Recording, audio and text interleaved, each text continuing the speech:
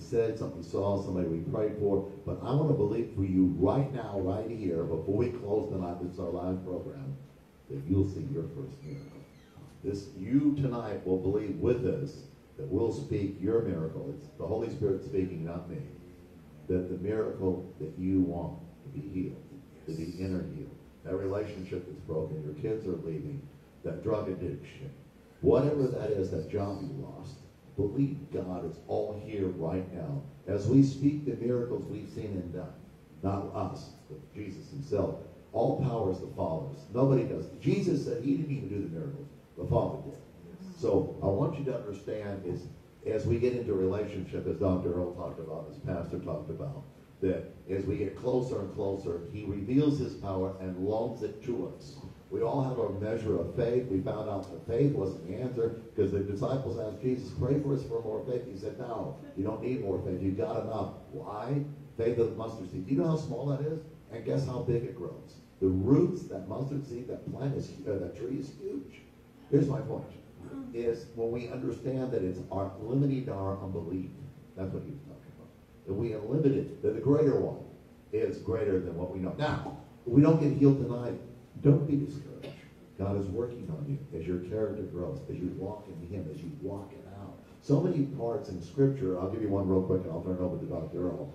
The lepers, they came to him, and he says, along your way, as you study that out, there was 8 to 10 days. Go to the priest. Who are the priests? They're the doctor of the day. You'll be healed. Now, it didn't happen instantly.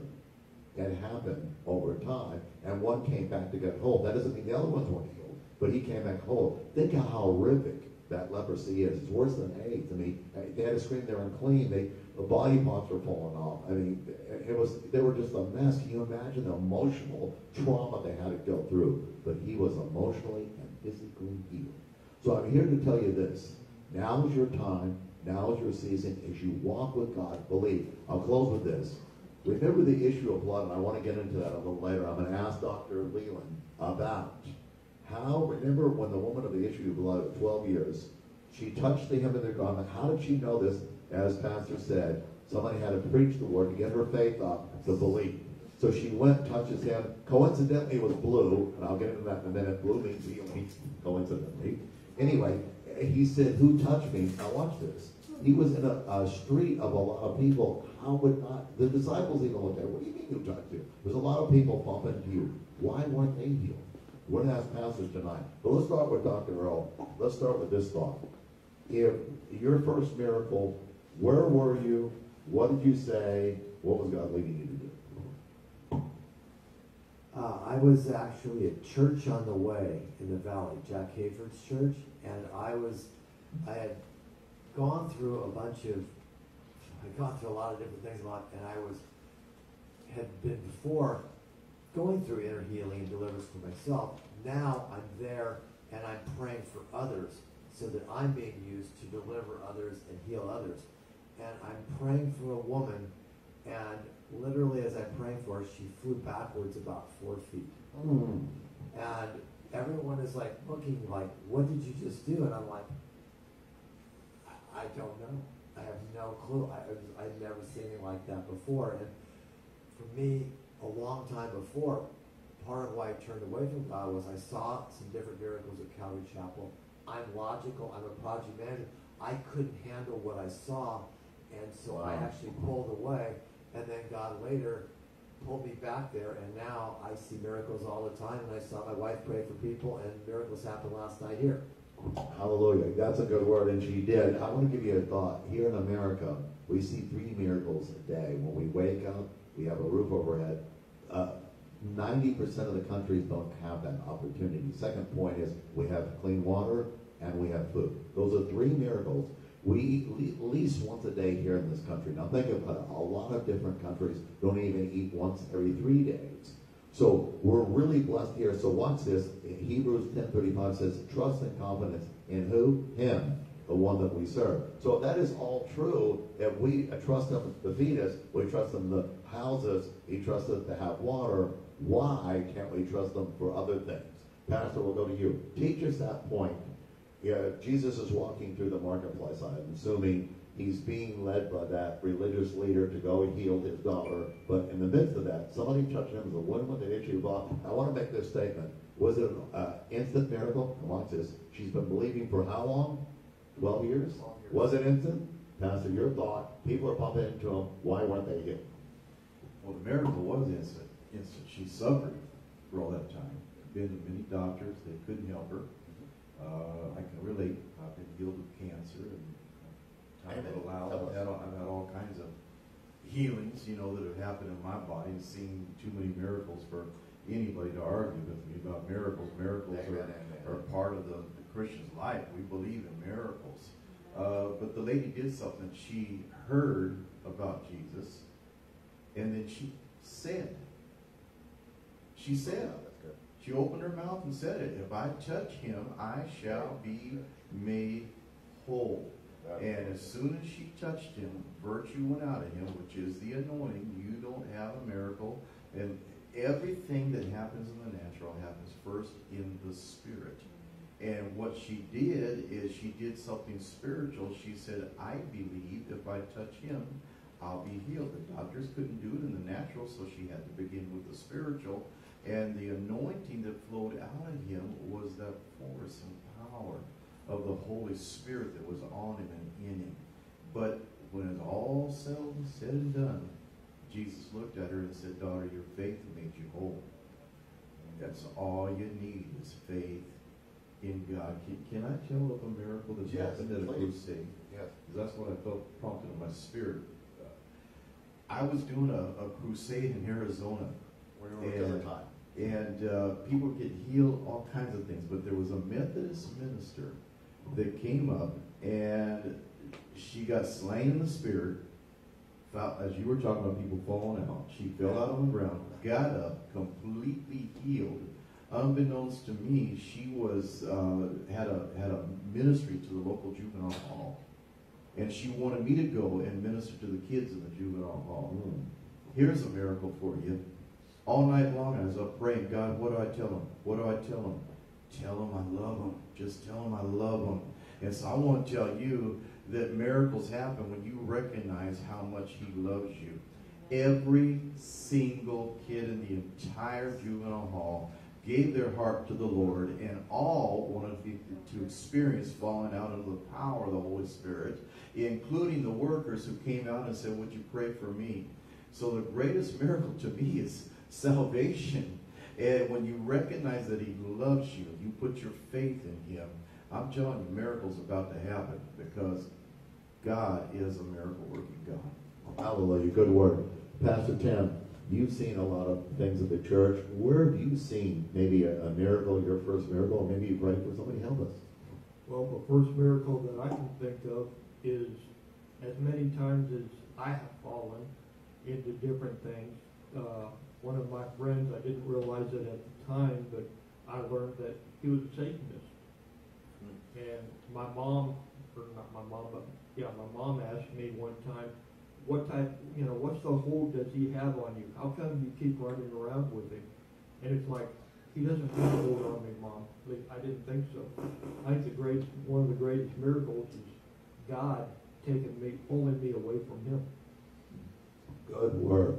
That's a really good word, Pastor. Let me give a quick testimony. I see miracles every day because I expect them. Housekeeper comes up to me at the office and says, I'm hurting. She doesn't have insurance. She didn't say anything. She says, I'll pray. I told let me pray. You're healed. That's all I said. Just like that. I said, you have to believe.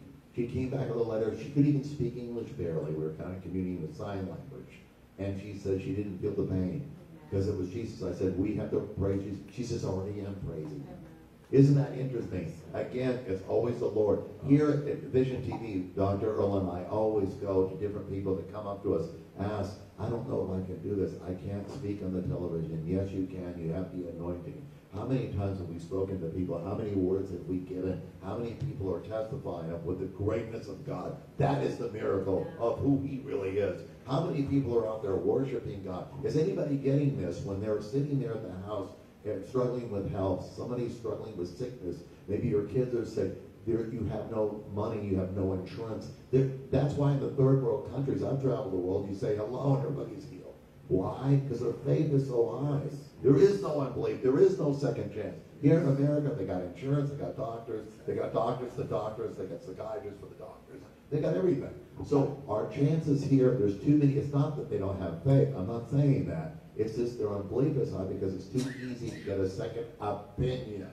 So what I want to say right here, right now, your healing, your miracle, your time is now. That job that you're looking for is on the way. Now watch this. God works through people. He can do anything he wants. He doesn't need to, but he does it to prove a lesson, to teach us. He's setting this up for you. I'm telling you, you'll know that he will get the glory. There'll be nobody that you're sitting with can say, I referred you to that job, or you saw it in the paper, or you looked on the internet. No. Somebody's going to come up to you and say, they're looking for this, go down there now, and that's God speaking to you, saying the job is yours. Watch in 7 days what God will do to you. I thought it was very interesting. Today is the 4th month, and the 10th day, and the 19th year. 4 means creative works. Today, 10th means testimony. Watch this. God is using creative ways to give your testimony, having you hear testimonies, receiving testimonies so you can give to others. And 19 means faith and hearing. How do we build our faith? By hearing God's voice clearer. I'm telling you, today is your day. Get your faith up before the end of the program. The pastors will pray for you. Pastor, your thought. Tell us where your church is and tell us about some of your miracles. We're at 781 South San Jacinto Street in San Jacinto, California. Thursdays is intercessory prayer. If you're an intercessor, come out and help us pray. We're believing for revival all over across California, United States. There's a tsunami of God's glory on its way to the world. But Saturday nights is miracle service at 6 o'clock. And come on out and believe God for a miracle. Tell us about that. I was in Buenos Aires, and I was just sharing with Brother Ken before, during the break. I was down in Buenos Aires, and a pastor friend of mine asked me to come and speak to a group of pastors. And he really already had his agenda, and so I was new to the city, and he just met me. But he said, will you just speak to us for about 10 minutes? And the glory of God fell upon that place. I'm telling you, it was divine disorder. Some were singing in the spirit, because there is a divine disorder when we get out of our order and get into his, and it's awesome. But some were singing in the spirit. Others were just praising, and just the glory of God was in that place. Good word. And a lady came up to me who had been an intercessor for Benny Hinn's ministry and different ones, Carlos Anacani, different people that hold crusades.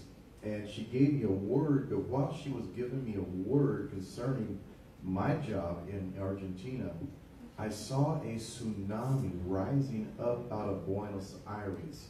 At the same time, I saw a tsunami rise up out of London. Wow. That one became 2 waves, and one of them came across Iceland and Greenland and Nova Scotia, Canada, down in the United States. The other one went across over into Europe and began to flow around down into Africa and on down.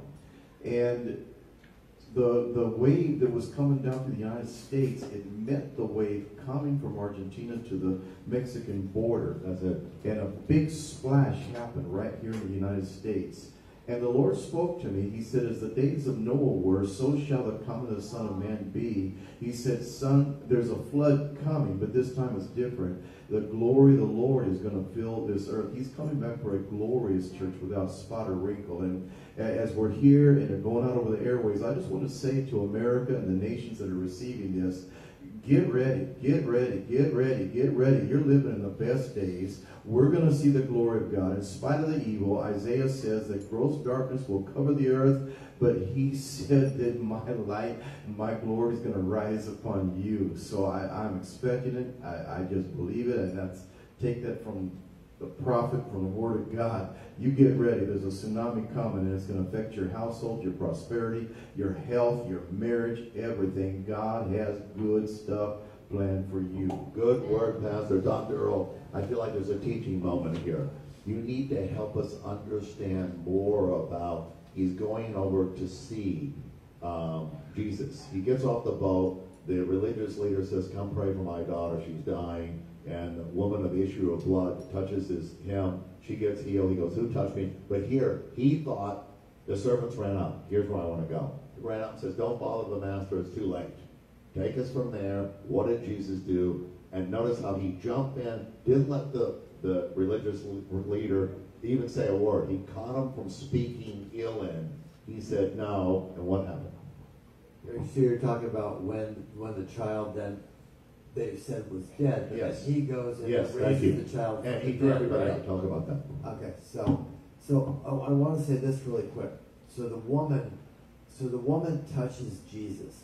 Okay, she's desperate. Yes, So the people in the third world countries, they're desperate. amen. Here, people aren't desperate. That's right. And people can trust in the government and the provision of the government that's and good. people versus trusting in God because they have no other choice. That's right. That woman, she had trusted in the doctors, trusted in everyone else for 12 years, finally got to a place where she's out of money, out of time. You don't know if she's ready to die, and she's Teach believing now, if I can just touch him. And now, as Leland said, she's declaring it. She's That's declaring my healing. No, Doctor. She is declaring, this is what's going to happen to me. And so, you know what? There's power. The power of life and death is in the tongue. Yes. And that when Good we word. are declaring that we're going to get a healing, we're now just opening Expecting. up that, Absolutely. we're opening up the heart of God for him to move. So now, why does Jesus now tell the people to not say negative things? Because he doesn't want them to speak death. Ooh, that's good. He doesn't want them to speak negativity. It's like what is he? He is there to do his Father's will. That's it. If his Father says, no, don't pray for that child, I'm not going to raise him from the dead, Jesus goes, I can't do anything. Amen. I can only do what my Father's telling That's me good. to do, and I can only speak what my Father's telling me to speak. Well, Good word. that's basically no different today. If that was good enough for Jesus, that's also good enough for us. Amen. If we're out trying to do miracles because we're trying to glorify ourselves or glorify our church, we're completely off. It should all be about glorifying the Father, glorifying the Son, glorifying the Holy Spirit. I mean, we're there to have, if a miracle doesn't glorify God and they don't encounter God in the process and they don't now get a closer relationship with him, then to me, so many ways the miracle was worthless. It's for them to now see God's goodness That's good. and his power and to understand that, not just to say, oh, I'm healed and now I'm going to go off and do whatever I want to do. That isn't the point. So now Jesus goes there. He then goes to then pray for the child. Everyone's saying, stop. It's probably no different really than Lazarus. He goes after 4 days. That's good. That everyone's going, there's no point. Why are you even bothering? He stinketh. It doesn't work. It's like, it's past the time. There's no hope. But you know what? With God, there's always hope. It's never too late for God when he chooses to do something because he stands outside of time. Amen. And so, you know what? He then goes in, just says, speaks to the child, rises up, and brings back life. Hallelujah. Good word. Good teaching moment. Pastor Tim, to you. Tell us about another time when you were involved in a miracle or spoken to somebody, or just like you did earlier. Well, the biggest miracle recently that I've seen was President Trump talking on Facebook. I believe it was today. And he made the comment that I never expected a president to ever say, is he said we should not trust in the government, but we should trust in God. Good word. That's a mic dropping moment. Well, we drop the mic here at Vision TV in the Word. Remember, in the world, when you see comedians or things of foolishness, sometimes it's so good, so funny, so right on, so true that they drop the mic. You've seen it on TV. You've seen it on all the networks. That's what we do here. That was a drop the mic moment. Good word, Pastor. Back to you. So help us understand. People are hurting. We've got to close here, and I don't want to close. We're on a roll here, but we got to close. It's at the end of the night, towards the last part. Pray for the people who are expecting a miracle now. They really need Jesus to touch them. They're hurting. Do you sense a healing, a prophetic word? What is it that you think that God is telling you to pray for the people? Amen. Well, first of all, you need to become covenant-minded. That's good. This is covenant. Jesus shed his blood for you to have the right to receive healing. Healing is the children's bread. There's nothing you can do to work it, earn it, or anything else. You just receive it. The anointing of the Holy Spirit is here, and the anointing destroys the yoke, and it removes the burden. Jesus shed his blood both inward, because it says he was bruised for our iniquities. That means that he bled inward to heal your inner man, and then he also bled outward for your transgressions. And so you're covered. I mean, from head to toe, inside and out. The blood of the covenant was shed because he wanted to give you the free gift of salvation. And included in your salvation is healing for your body, healing for your mind. And then he says, beloved, I wish above all else that you may prosper and be in health even as your soul prospers. So, Father, I pray that faith, while the word has been being shared, faith comes by hearing, hearing by the word of God, that faith has stirred up in the hearts of those who have listened tonight. Our prayer, because there's power when 2 or 3 agree is touching any one thing, that we agree that the cancer, the diabetes, the heart trouble, the emotional problems, the addictions, the person who just wants to give up on life, all of those things, that we just release them to you right now, and in exchange, we receive the love of a good God who proved it through his son, Jesus Christ. And I declare in the name of Jesus that bodies are being healed, that minds are being healed and restored, and that those things that have been lost, that God is restoring dreams and visions and callings, and that those things that the devil stole, he's been caught. So we declare they receive back sevenfold, according to the word of God, restoration and recompense. Now, in Jesus' name, amen. Good word. Wow, that was powerful, Pastor. Good work, good work, good work. Dr. Earl, I feel like there's another teaching moment. Can you pray for us? Maybe encourage us a little bit and pray us out as we start to close.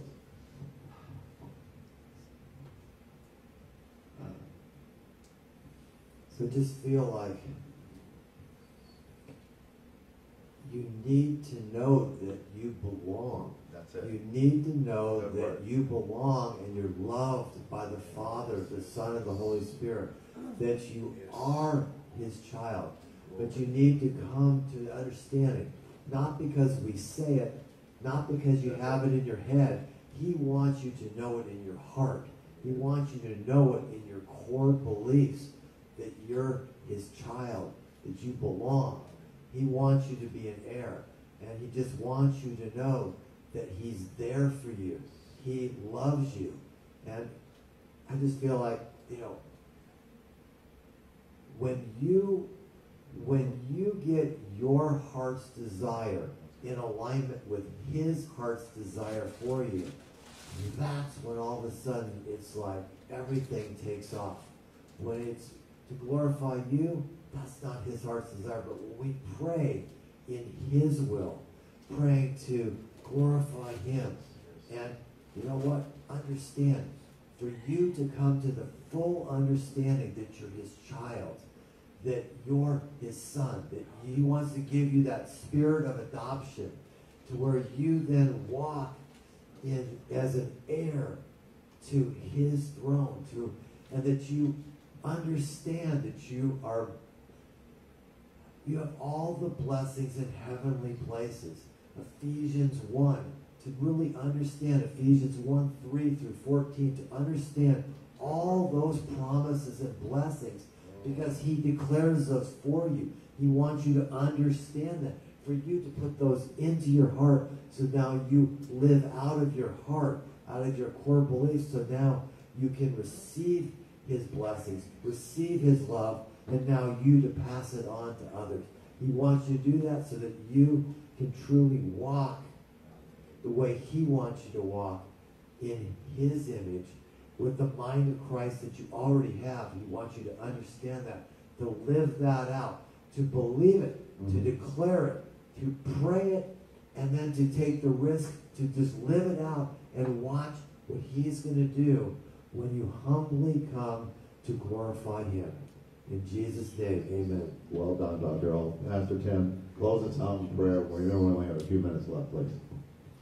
Father, we just thank you for the opportunity to bring your word to the people. Not our words, but your words, Father.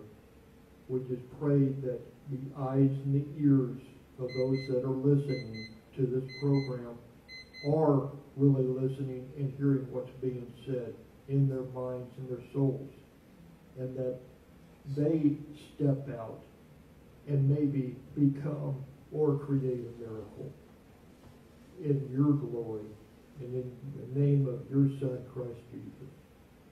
Amen. Good word. Let me close with this one last thought because we're running out of time. Isaiah 43. God made a highway through the desert. This is your time. This is your moment. It's up to you to find your scripture. You to believe without a shadow of a doubt that God has called you to be healed. Why? So you can pray for others for their healing. Amen. Now, you might need a job. There's people around you that are homeless. The reason why you're getting a job so you can show how you did it and God led you. Next thought.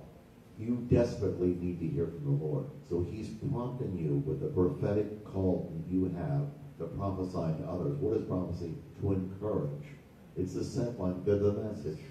They're the messengers that are coming to your life to encourage you that God is saying this or that. I hear so many times the believer said, well, I confirm that, or I don't witness to that. Sometimes we don't hear God plainly. Maybe the real prophet, like Dr. Earl, is saying something you maybe have not thought of because you're not hearing God correctly. He wants to speak into your life. They always say, I'll put that on the shelf, but it keeps coming back. That is God. I'll close with this. Ecclesiastes 9:12. It's not good for a man to be alone. Pastor Leon very astutely said, we need a mentor.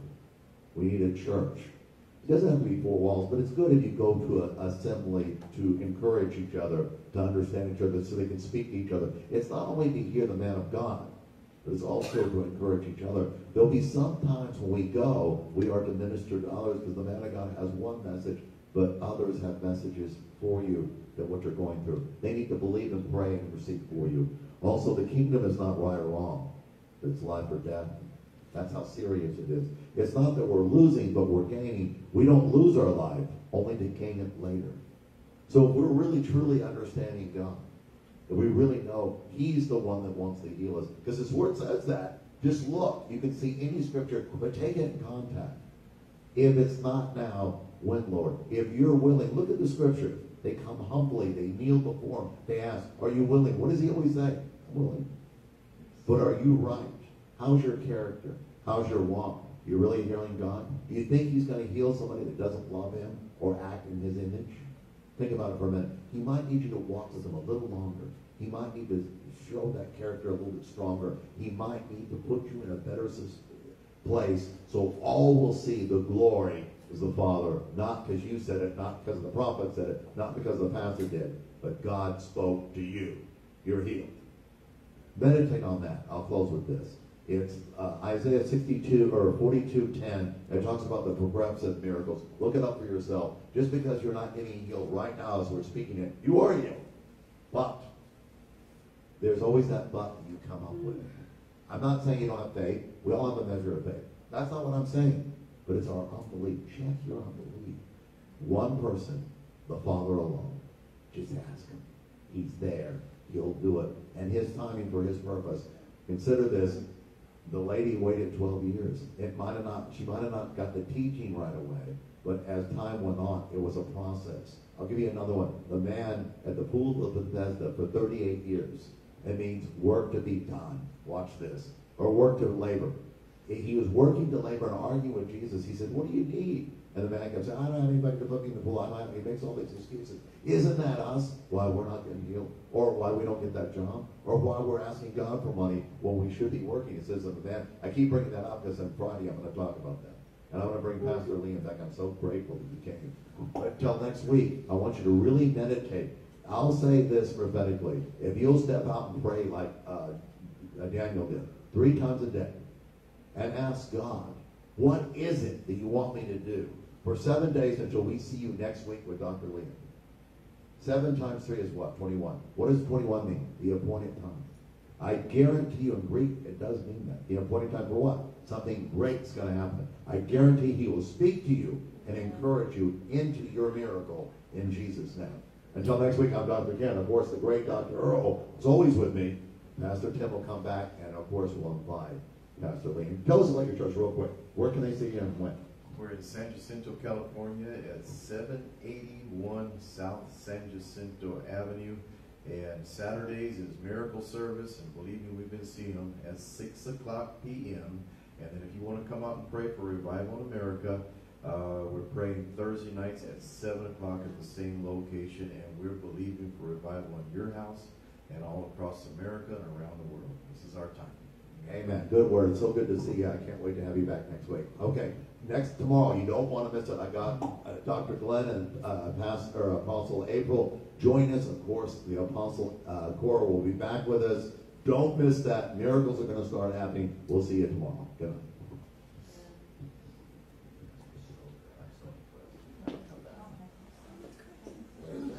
You guys were great. You got 5 minutes where to go.